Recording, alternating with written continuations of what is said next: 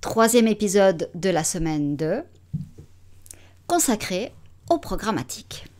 J'ai assisté cet après-midi à une conférence très intéressante organisée par l'agence Gamned, qui est spécialisée dans la publicité programmatique. Alors, on a eu un grand panorama de toutes les nouvelles technologies, toutes les nouvelles idées, les nouvelles approches qu'on peut avoir lorsqu'on veut faire du programmatique. Alors, pour ceux qui ne savent pas ce qu'est le programmatique, c'est de la vente d'inventaire publicitaire de manière automatisée. Il y a des plateformes qui sont orientées clients ou orientées éditeurs, et puis elles mettent à disposition, il y a de l'inventaire qui est mis à disposition, et puis les annonceurs viennent et puis placent leur campagne, et puis définissent le tracking en fonction de la cible qu'elles veulent toucher. Et donc, ça permet, disons, de faire des millions d'offres qu'on devrait faire à la main normalement. On va le faire totalement de manière automatique et instantanée. Et puis, on va pouvoir améliorer et puis surtout apprendre et puis voir finalement comment on peut améliorer son reach, comment on peut améliorer, disons, l'acquisition de clients si c'est son but. Et puis, ou alors, comment est-ce qu'on peut améliorer ou digitaliser sa base de données. Donc ça, c'est un petit peu le principe du programmatique. Donc, au niveau du type de paiement sur le programmatique, il y a 4 sortes. Il y a soit on a des prix garantis, soit on va avoir des RTB, ce qu'on appelle des real-time bidding, c'est donc des enchères, et c'est celui qui va mettre le plus d'argent pour un emplacement qui va le gagner. Soit on a des enchères ouvertes sur des plateformes qui sont fermées, ou alors on va avoir des trading desks qui sont aussi spécialisés et qui vont donner des prix précis. Donc ça, c'est le marché. L'avantage, on a des deux côtés. On a d'un côté, on va acheter de l'audience totalement de manière programmatique, organisée, industrialisée, et puis on peut tout mesurer. On peut mettre une maîtrise totale des cappings, c'est-à-dire de la pression publicitaire, le nombre de fois que vous voulez que votre site apparaisse. Et puis, on peut tout synchroniser en temps réel, desktop, mobile, vidéo sur mobile. Tout peut être organisé d'un seul point, sur une seule plateforme. Alors, l'autre avantage, c'est qu'évidemment, plus on automatise et moins on a besoin de gens. Et donc, comme on peut le faire sur des échelles beaucoup plus grandes, eh bien, fortement, les prix sont plus bas. Alors que si on va acheter média par média, eh bien, chaque média a ses règles. Certains ont des plateformes où on peut plus ou moins assez proche, automatiser, acheter, comme pour la télévision, on peut le faire de manière assez directe. Mais sur d'autres médias, ce n'est pas possible. Donc, il faut le faire directement auprès de l'éditeur. Et donc, ça coûte plus cher. Et les tarifs sont différents. Donc, c'est clair qu'il y a ces deux approches. Aujourd'hui, on estime, alors les chiffres qui ont été donnés, c'est très intéressant, je remercie Gamned parce que c'est très rare d'avoir des chiffres sur la Suisse. En fonction de leur propre expérience, ils estiment le programmatique en Suisse à peu près à 30% du volume d'achat online. Donc c'est déjà énorme, mais ce n'est rien comparé à d'autres pays comme les États-Unis où on est à 70%. Et puis l'Angleterre où 85% des banners de display est acheté de manière automatique. Donc on voit un petit peu l'évolution. Ils estimaient que la Suisse avait 2 années de retard. Et il y en avait un autre qui était suisse-allemand qui disait qu'en Suisse alémanique, à Zurich, ils ont 1 année de retard. Donc voilà, bon, on pourra estimer, mais enfin c'est vrai que le marché suisse n'était pas tout à fait mature. Il commence à l'être. Donc l'avantage, comme je vous l'ai dit, pour les uns pour les autres, c'est que de toute façon, les coûts par mille vont commencer à baisser partout et que petit à petit, il va y avoir une harmonisation. Alors, le désavantage pour la Suisse, c'est de nouveau et toujours la même question pour le marché suisse online, c'est sa taille. Nous sommes que 8 millions d'habitants et rien de plus. Et ça pose vraiment un problème parce que sur d'autres marchés où on peut toucher des millions de personnes, c'est clair qu'avoir des coûts par mille qui sont à quelques dizaines ou quelques unités de francs, vous pouvez quand même en vivre, alors que lorsqu'on est 8 millions, ça devient vraiment problématique. Donc ça, c'est vraiment l'avenir de la publicité en Suisse va passer. Et vraiment, c'est la grande question. Est-ce que les grandes marques vont continuer à traquer l'internaute suisse sur des sites suisses, ou alors ils vont simplement les chercher sur ces plateformes programmatiques où on peut les chercher, vu que les Suisses naviguent, enfin, comme tout le monde, mais disons, ont l'habitude d'aller sur des médias, de par leur langue, d'aller sur des médias qui sont simplement dans leur propre langue, mais qui ne sont pas suisses. Donc on peut traquer aujourd'hui des internautes suisses sur des sites où le coût est beaucoup moins cher. Donc voilà, on avait déjà les fenêtres publicitaires qui pompent 300 millions, Google, Facebook, et puis aujourd'hui les programmatiques. C'est clair que le marché de la publicité en Suisse et en Suisse romande, j'en parle même pas, est un peu problématique. Et on va bien voir ces prochaines années qu'est-ce qui restera, parce que ça c'est toute la clé. Et derrière, ça va être toute la question de quels médias pourront survivre compte tenu de ce contexte. C'est pour ça que je pense que la clé essentielle de la compréhension des médias aujourd'hui passe par la compréhension du marché publicitaire. Malheureusement, les journalistes ne se sont jamais intéressés à cette question et c'est essentiel parce que finalement, c'était la publicité qui les payait. Donc, pour revenir au programmatique, que fait-on? Quel type de message on va mettre sur ces plateformes? Alors, on fait du branding, mais on va aussi faire de l'acquisition. Et comme j'ai dit, la qualification de bases de données, donc les digitaliser, et puis de la performance, du brand performance de marque. Donc c'est assez complet, donc on peut avoir des opérations images, des opérations produits, et puis finalement du CRM qui permet d'acquérir des clients en qualifiant ces bases de données. Donc ce qu'on a vu, c'est qu'il n'y a plus un secteur qui ne s'intéresse pas à cette technique. Même le luxe, il vient aussi. Et ça, c'est toujours intéressant parce que ça a été souvent un frein sur l'Internet. On l'a vu au départ. Le luxe ne voulait pas venir sur du banner. Après, ils n'ont pas voulu venir en e-commerce, mais ils sont venus. Et le programmatique, et maintenant, finalement, ils sont aussi sur le programmatique. Donc, ce qui est intéressant de voir, c'est que dans la part du programmatique, 45% des investissements programmatiques sont dédiés, donc de display, sont dédiés au mobile. Et ça, je trouve que c'est très intéressant, alors que 34% vont sur les médias sociaux et que le reste va sur la vidéo, sur du mobile. Donc on voit bien que le mobile reste et va devenir de plus en plus une grande porte d'entrée, plus que le web en tant que tel. Ça, on le savait. Et donc, ce qui est intéressant de voir, c'est que les formats sont à peu près de 15 secondes pour les vidéos. Ça semble s'uniformiser, donc ça, c'est pas tellement une question. Parmi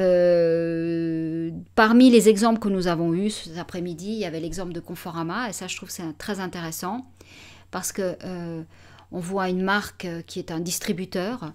Ce distributeur fait quand même une majorité aujourd'hui de sa communication passe encore par du offline, c'est-à-dire encore de la publicité promo dans la presse locale. Ils font beaucoup de tout ménage, surtout de catalogues. Donc ça, c'est quelque chose qui reste et qui est encore ancré. Mais alors donc, une marque comme celle-ci, elle s'est essayée au programmatique. Et puis, c'est intéressant de voir que finalement, elle a pu toucher un nouveau type de public, qu'elle a pu géolocaliser, qu'elle peut cibler en fonction des achats qui ont été faits en ligne, c'est-à-dire dans votre historique d'achat, on peut voir que si vous avez acheté un canapé, on ne va pas vous relancer avec un canapé, ce qui est tout à fait normal. On va revenir avec un produit qui sera... Alors, où on reviendra sur le type de canapé, peut-être 6 mois, ou disons, on viendra vous proposer un fauteuil. Mais tout de suite, on peut vous proposer des produits qui vont autour de votre canapé et qui vont, dans votre salon. Puis aussi, ce qui est très intéressant pour une marque comme celle-ci, c'est que ce type d'information leur permet aussi de mieux acheter leurs produits et de mieux comprendre leurs consommateurs de manière locale. Comme me disait la responsable Eva Matoua, la directrice marketing Internet, digital, c'est directrice Internet. Voilà, c'est ça son titre de Conforama. Eh bien, elles sont aperçues, par exemple, que les Suisses aimaient les canapés de grand format, alors qu'en France, ça ne se vend plus, et que les gens, au contraire, veulent des canapés de plus en plus petits. Donc c'est clair qu'on ne va pas faire du tout le même type de communication, on va vraiment cibler, et puis on va voir que dans chaque marché, il y a des habitudes, et puis en plus, dans ces marchés-là, comme on peut vraiment géolocaliser et on peut traquer en fonction de l'âge, de votre niveau social, de plein d'informations, surtout sur Facebook, on a une capacité très grande, disons, de faire de typologie de clients. Eh bien, on va vous proposer vraiment des produits de plus en plus sur mesure qui correspondent un petit peu à ce qu'on peut imaginer de l'attente. On n'est pas encore sur du one-to-one, on sait exactement ce dont vous avez besoin aujourd'hui, mais on se rapproche. Je dirais qu'on clusterise, ce qu'on appelle du cluster. On va vous mettre dans des types groupes, dans des groupes qui ont un certain type de comportement. Donc, on affine les groupes cibles. Et ça, c'est très intéressant de voir ce type d'évolution. Excusez-moi, mais j'ai pris des notes. Et donc voilà, ça c'est vraiment, pour ça c'est très utile. Après on a aussi vu Microsoft, qui eux, c'est très très intéressant parce que eux ils ont fait l'approche d'arrêter de vendre leur espace de manière segmentée, mais ils se sont dit on va créer une plateforme et puis une SSP, une plateforme qui leur permet aujourd'hui de vendre tous leurs espaces, c'est-à-dire Office, Skype, MSN, Bing, Xbox. Donc, ils ont des millions plutôt, devrais-je dire, de pages, ou disons de profils qu'ils peuvent mettre en avant. Et puis, ça devient une plateforme qui est complètement fermée. Et ça, c'est intéressant parce qu'eux, ils ont fait ce pari. Et ils se sont dit, on va vendre dorénavant notre espace au tarif du programmatique. Donc, ils ont baissé tous leurs tarifs de manière très, très importante. Et ils se sont dit, on va voir, on va tester. On a du volume, on a vraiment de l'inventaire, donc on va bien voir. Et puis, ils sont aperçus qu'en 2016, ils ont fait exactement le même chiffre d'affaires que 2014.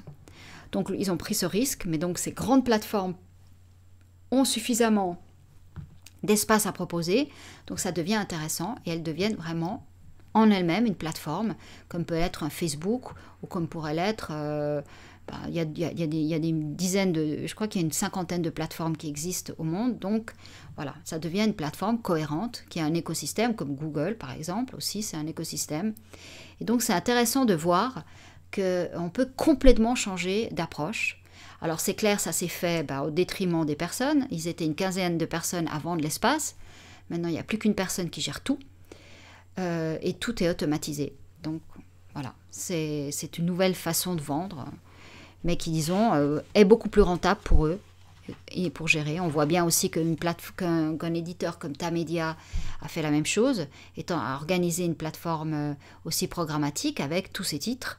Alors c'est clair que dans le cas de la presse, souvent on reste à des tarifs presse, et ça, c'est un peu des problèmes. Donc, les gens, les annonceurs, quand ils vont commencer à s'habituer aux tarifs du programmatique, petit à petit, tout le monde baissera ses prix. Mais on va arriver fatalement à un taux plancher. Et puis après, après c'est la qualité aussi de votre approche qui va faire que vous allez pouvoir rentabiliser votre média. Et puis de l'autre côté, minimiser les coûts de votre campagne. Dans tous les cas, il y avait aussi l'exemple de leshop. Ce qu'on voit bien, c'est que personne ne fait que du programmatique. Ce serait insensé, mais de la même façon qu'on n'a jamais fait des campagnes publicitaires que sur un média, on a toujours compris qu'il faut être vraiment, je dirais, transmédia, et de plus en plus, c'est toucher le maximum de médias qui correspondent à votre approche, à votre campagne. Et puis, c'est de faire un mix de manière à ce qu'on puisse, sur du programmatique, par exemple, toucher, dans le cas de leshop, ça te permettait de toucher de nouvelles personnes avec une offre qui était avec un bon à 30%, un rabais de 30% pour les nouveaux entrants sur la plateforme leshop. Mais en même temps, parallèlement, il faisait aussi une campagne de branding qui restait et qui était simplement de ce qu'on appellerait de l'awareness pour que les gens continuent à avoir la marque dans leur tête. Et puis, c'est clair qu'à côté, bon, sur le shop, on est sur un pure player, donc on ne va pas trop aller sur des médias qui sont des médias qui ne sont pas online. Mais le shop appartenant à Migros a une stratégie sur des médias offline qui est totalement cohérente. Donc on voit que pour une marque, finalement, au lieu de parler de le shop, on parle de la marque Migros. Et dans la marque Migros, en fonction du type de distribution, on va aller plus ou moins sur une certaine plateforme et puis on va plutôt communiquer. Alors n'oublions pas que Migros a aussi son magazine qui est un généraliste, enfin un hebdomadaire gratuit, mais qui a aussi de la publicité des marques qui proposent même si ce sont leurs marques souvent qui sont dans leur magasin, mais on va aussi avoir le shop qui va faire une autre stratégie.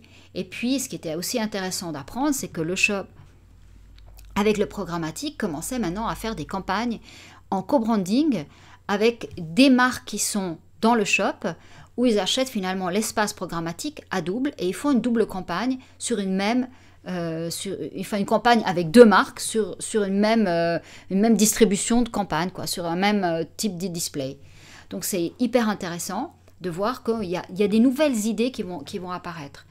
Alors évidemment, toute cette nouvelle manière de travailler pour des marques, c'est juste une multiplication de contacts et une multiplication de messages. Donc, dans le cas, par exemple, de Conforama, ils ont une équipe interne qui prépare tous ces visuels.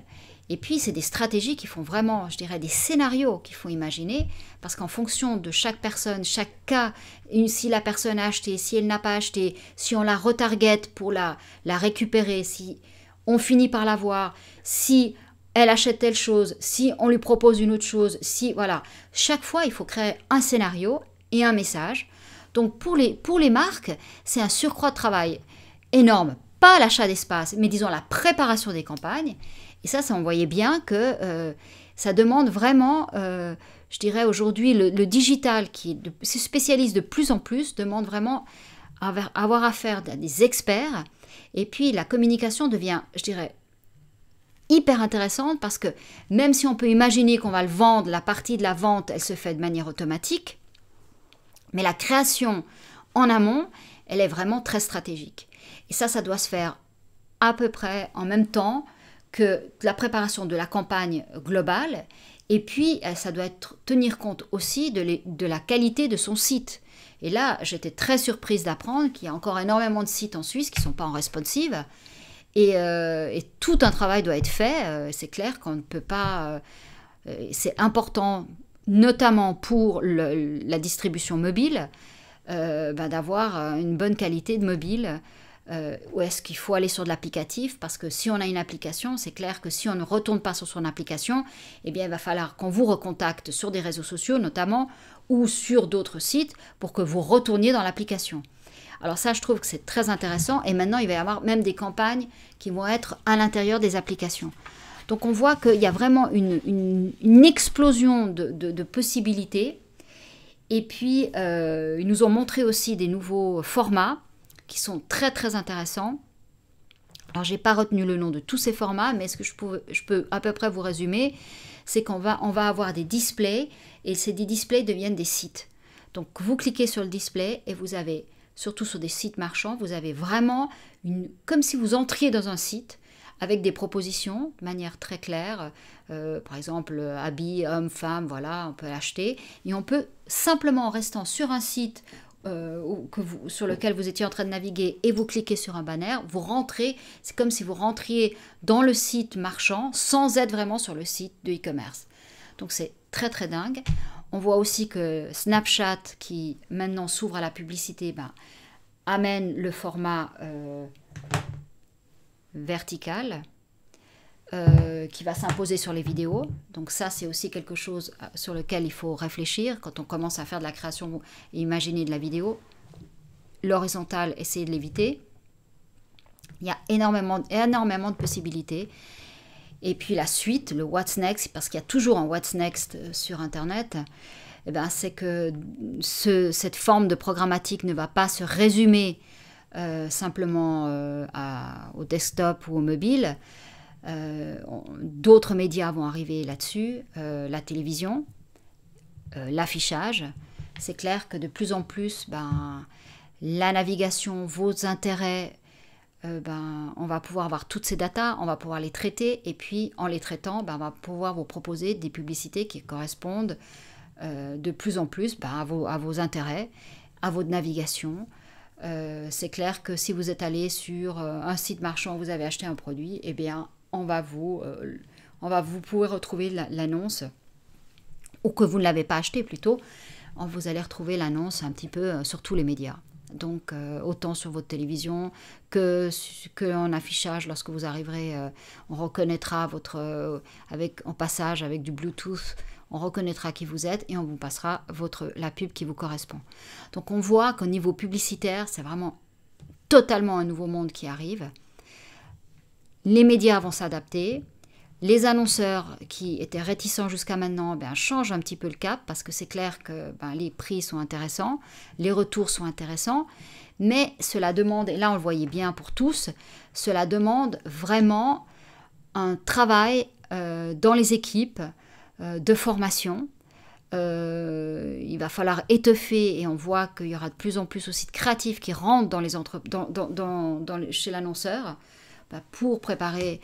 Alors, on va travailler avec une agence peut-être pour la stratégie de la campagne, mais on va quand même aussi préparer et disons adapter les visuels pour tous les formats.